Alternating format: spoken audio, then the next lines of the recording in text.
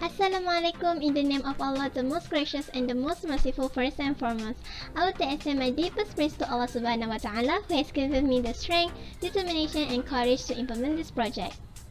Firstly, I would like to express my special thanks to my dedicated biology teacher, Teacher Nik Zakia binti Awang. This project could not have been possible without the help of her. In addition, thousands of thanks I would like to express to my mother and all of my friends for their helpful insights and stimulating comments. I would also like to express my apology for any mistake in carrying out this task. I am truly delighted for this project will bring benefits to others. Fruit often occur during the fruit season in Malaysia. Farm produce such as fruits have to be processed as soon as possible because they can easily spoil.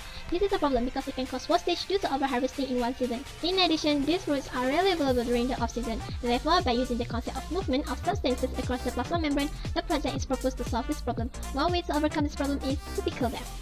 According to Journal of Functional Food available on 29 April 2020, the primary advantage of pickling is food preservation. Pickling prevents spoilage and greatly extends shelf life. Furthermore, pickling as food preservation was particularly important in agricultural societies before household refrigeration. It increased stock of food by transforming leftover into something edible. It also improved the taste and give flavor to food. Pickling is also a global culinary art. You may have tried halal pickles in New York City, Korean kimchi, Japanese miso pickles, salsas in Mexico, and tempoyak in our own country.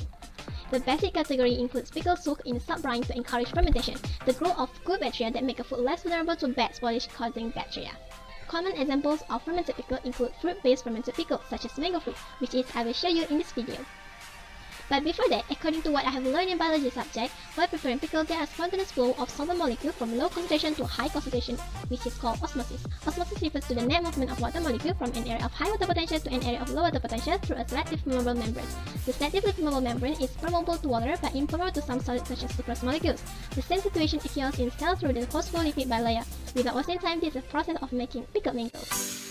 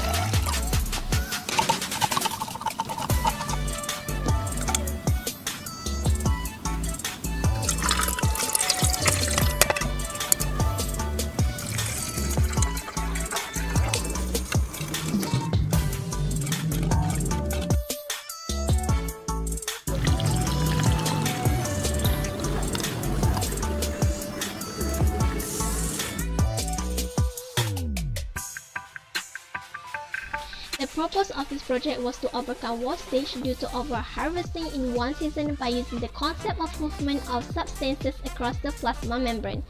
The results of this project supported the concept of hypertonic solution.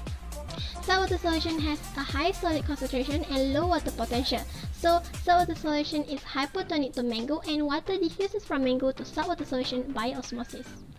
Water will diffuse out of the vacuoles. Vacuoles and cytoplasm will shrink, causing the plasma membrane to be pulled away from the cell wall. This is known as plasmolysis, which causes the plant cell to shrink.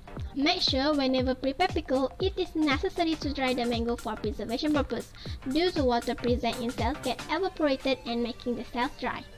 However, as put mango in lime water solution, the process of hypotonic osmosis occurs. The lime water solution has low solid concentration and high water potential, so lime water solution is hypotonic to mango and water diffuses from lime water solution to mango. That's why even after drying the raw mango, when we make pickle out of it and leave it for a few days, we feel the pieces of pickles to be tender and moist.